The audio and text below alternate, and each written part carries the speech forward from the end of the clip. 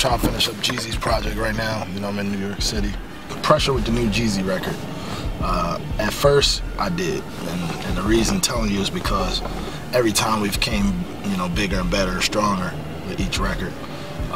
Circulate, that last record was really a conceptual record. You know, that's when the recession really was kicking in each city and people was feeling it.